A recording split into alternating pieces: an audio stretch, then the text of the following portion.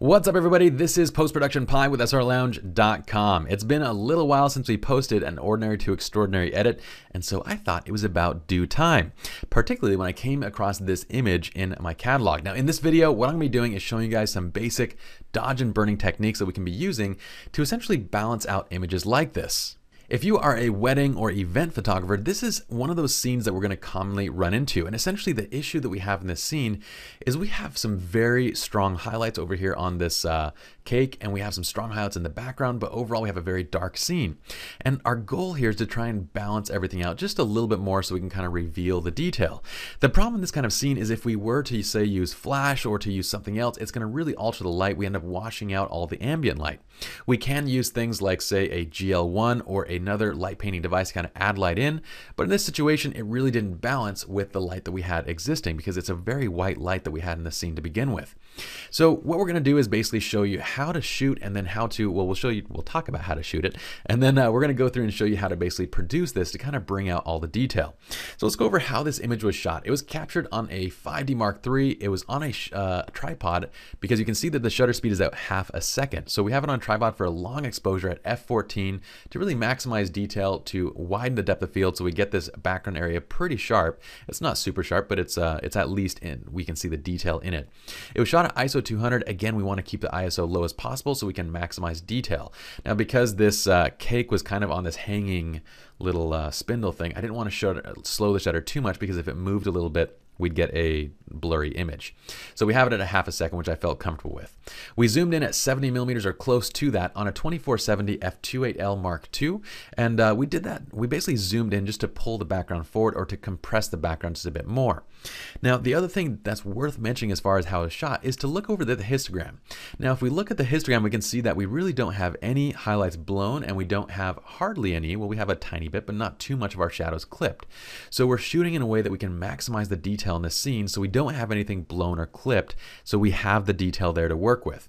All right, we're going to be using the SR Lounge Lightroom preset system to do the editing, but I will walk through everything as we go, just so those that don't have the preset system can, of course, benefit as well.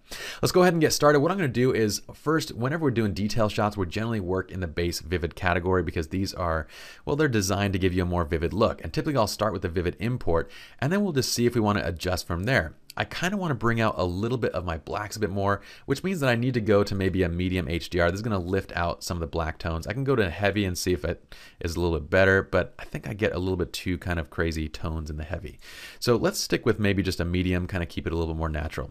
And already we have a big improvement. We've done, just this one preset has actually balanced out quite a bit of the highlights. We've pulled the highlights and the whites down by -50 each. We brought the shadows up and the blacks up by +50 each as well.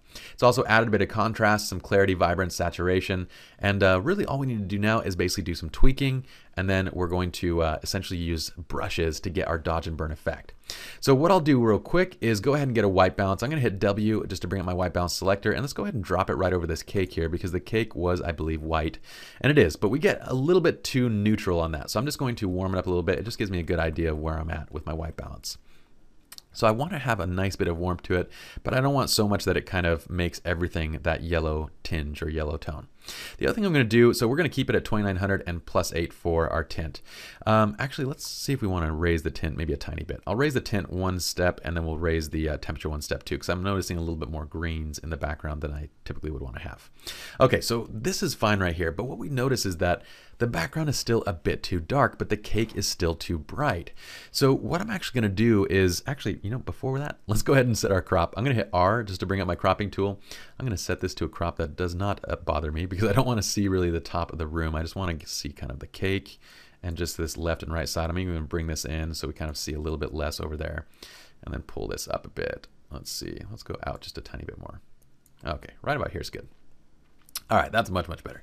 Okay, now what we're going to do is basically raise the exposure. So I'm going to bring the exposure up, and I'm really looking more so at the background, okay? So I want to bring it up until the background is a comfortable color, or a comfortable brightness, basically. And right about here is where I would say I want the background to be, but obviously the cake is nearly blown, if not blown already. So what we need to do is burn down the cake. Now, the first thing I'm going to do is actually bring in, we're going to do a radial filter to bring the entire cake kind of down a little bit in exposure. Let's go ahead and select the radial filter. In our presets, we have a -0.5 burn. Let's select this, and then I'm just going going to start from the center. We're going to pull it out. And then I'm just going to bring it right over the cake. Now right now it's reversed, so what I need to do is actually click invert. Okay, so with it inverted, it only affects just this area of the cake that we have selected. And then basically from here, we're just going to adjust our feather. So pulling the feather to the left is going to basically harden the feathered edge. If we go too far, we end up with this basically dark edge where it just starts. We don't want that. We want a very subtle graduation, but we want it to not really be noticeable. So right around 30 to 35 is really the range I want to go. I'm going to bring this in just a little bit on the top and on the bottom to kind of tighten it up. Okay, and then we're going to just move it up a little bit. So this does a great job of bringing down the cake overall, and we can essentially just adjust the exposure a little bit more until we get to a comfortable point. Now, I don't want to go too far because you have to remember that this is feathered along the edge of the background, and if we go too much, you're going to see the feather point where it basically starts to darken the background as well. So the rest of the dodging and burning that we're going to be doing is with brushes, but this gives us a good start just to get kind of in the area that we need. Let's go ahead and select the brush now, and what we're going to do is go down to, well, let's start with actually some dodging. Let's go to a dodge. We're going to go to a 0.5 brighten, and now I'm just going to brighten up just some of our flowers here because I want to actually bring a little bit more light to these flowers and get them kind of a little bit brighter in the frame. I don't want them to be too bright because I think they're going to draw a little bit of the attention away from the cake, and I still want the cake to be the brightest thing, but at the same time I do want to be able to see just a little more detail in these flowers down here. Okay, I'm also going to bring up a little bit in the pink flowers that are going over the cake, and we're going to kind of stop before we get to that super bright area where the pinks are kind of blown.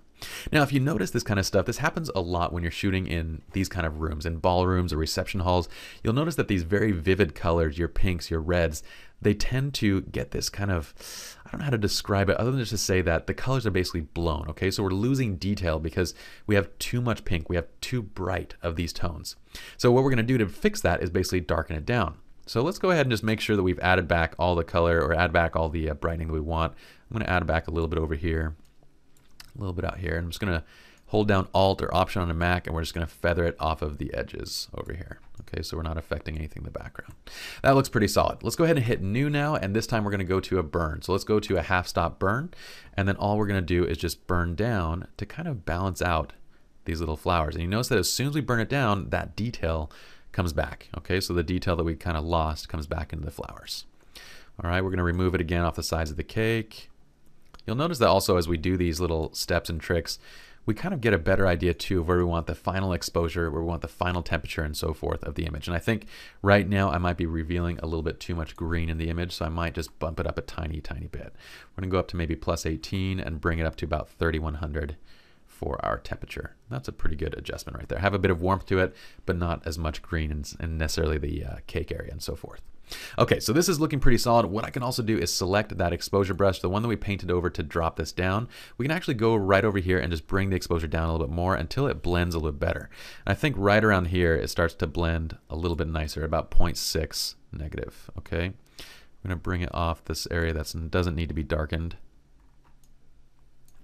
Kind of just paint in, just refine the mask a little bit that we're kind of adjusting in. This looks pretty solid. It looks a lot better, and we balanced out at least these flowers. We've done a pretty good job of balancing those out. Now what we're going to do is do some background work. Okay, so what I want in this image is I really want to bring the attention away from just the areas of the image that I don't think are that impressive. And what we want to focus on is the highlights. We want to focus on the lighting and all the things that make this scene look awesome. So let's go ahead and hit New again, and what we're going to do is let's select that same burn brush. This time we're going to work around the outside of the image, and what you'll notice, I'm just kind of following the contours of the natural lighting in the image. So where there are shadows, I'm painting in darker shadows, and we're just going to go through and do the same thing. You know, we do the exact same thing when you're like doing retouch work on a model. You're kind of following contours of shadows and stuff on the skin to kind of reveal a little more shape in the face. We're doing the same thing, we're just doing it with a background here. So the same techniques really apply to lots of different things. I'm going to go down here, paint right across the front. I'm going to kind of focus on the dance floor a little bit, leaving this area where the writing is kind of, leave it just kind of a little bit brighter right there. And again, just kind of work it off these flowers. I'm going to just kind of tighten that up a little bit. I'm saying kind of a lot. All right, that's looking pretty solid. I'm going to go up along the right side. Okay, whoops, I covered the flowers a little bit too much. Okay, make sure we cover this area. This is looking pretty solid. And we're going to do one more layer. We can choose to kind of darken or brighten that up, but what I like to do typically is add one more layer of this. So I'm going to hit new, and then we're just going to go over the areas that I want really kind of more dark. So towards the edge of the frame, I want it to be quite dark. I want it to be, whoops, I accidentally extended my working panel. That's right. I'm also rendering stuff right now, so if it's running a little bit slower than normal, that is why. So I'm just kind of darkening the area of the frame that I really want to take attention away from. Kind of bring it in. And we can always adjust this in just a moment. Okay, so I'm going to bring it down also right here. Up. Edge of the frame I want kind of out. All right. And we'll just pull this back a tiny bit. If there's any areas like over here in the corner we want to be like quite a bit darker, I'm going to bring this down a little bit. We can just, again, add another layer and then just bring down the exposure, particularly in that little spot right there. Okay, so I think we've done a pretty good job of getting the exact tones kind of where we want. And let's take a look now at what we have here. So let's go ahead and hit the # key. This is where we basically started once it updates the preview. And this is where we're ending up. So you can see we've done a really nice job of kind of balancing out these tones. And if we want to, we can also pull down just a tiny bit of the cake. And if you did that, you do it in the exact same way. So we're just going to grab this little burn. We're going to shrink it down just with the mouse wheel. And I'm just going to bring it over the cake itself. We can kind of get just a tiny bit of the detail back because it looked a tiny bit on the bright side. I don't want to go by a -0.5 burn, but I'll paint this in and then we'll just adjust to get it out just a tiny bit. Okay, let's bring it down right there. I'm maybe going to go back to say -0.2 or maybe 0.1 even. Right about there is actually good. -0.2 is pretty nice. All right, now we can kind of tweak overall exposure. We can make any final adjustments if we need to. We can also add in, if you want to, you can go and add in, say, another brush just for nature and color, which will kind of give a little bit of extra pop to these flowers right down here. So I might do that, just add in a little bit extra pop. The ones that are on top of the cake are already very, very saturated. I'm just trying to add a little bit of detail to these other ones. And I might even brighten them up just a bit because they look a little bit on the dark side. Not like Star Wars dark side, but like brightness dark side. I'm also going to back off a tiny bit of the contrast and the saturation. Okay, so this looks really nice right here. All right, let's go ahead and take a look at our final before image. This was that before. This is our final after image. I'm just hitting # to toggle between the two. Okay, so you can see here with just a little bit of time, we can actually fix these kind of scenes so long as they're shot appropriately. We need to make sure that with our histogram, we have the majority of the detail there. Otherwise, you're trying to recover areas of shadow or areas of highlights that have been already blown out or already clipped, and they're not there. The detail isn't there anymore. But if the detail is there, with a little bit of dodging and burning and a little bit of care, we can get to a nice final image. Hope you all enjoyed this video, and we'll see you in the next one.